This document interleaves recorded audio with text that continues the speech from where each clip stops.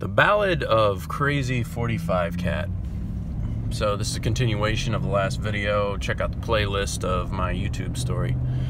So Krazy45Cat, firearms collector, knife aficionado, manager, salesman, statesman, fucking wild man.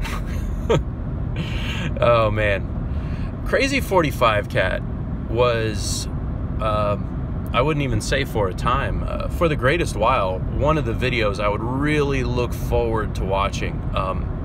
I was born in the, I don't know, Central Florida area over on the Gulf Coast, and Krazy45Cat lives near that area, and he had a boat out on the water, which in essence was somewhat my grown-up dream that I have not realized. I've since become more of a inland type of outdoorsman, but I always wanted that boat on the water, and Krazy did that. And every once in a while that cat would make a video where he would just get in his boat, take us for a little trip. It was amazing. It was a really cool guy.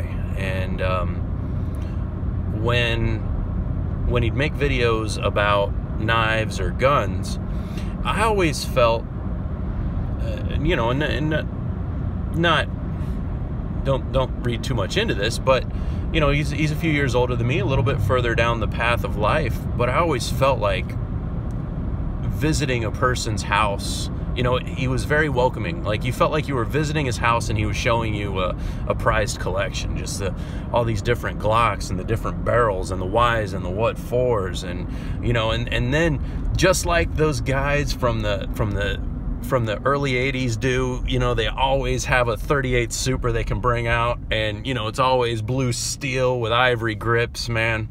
It's just the shit.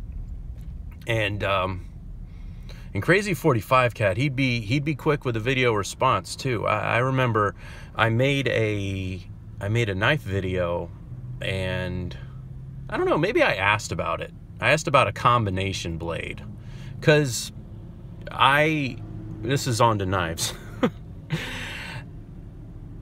I had gotten away from combo blades, and I wish I could say it wasn't because of Nut and Fancy, but it's all Nut and Fancy's fault. I decided to go with like a single type of blade, and I had a couple of combo blade knives, but what I had found was on the combo blade knife, I always seemed to use the serrated section like all the frickin' time.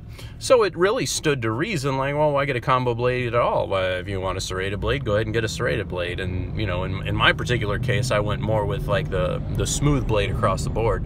But man, Krazy, and hopefully that video's still up there, he took some time, 10-15 minutes, and talked about his whys and what fors of you know, what he liked about the combo blade. And you know, he posed the case of it being just the best of both worlds, and it made sense.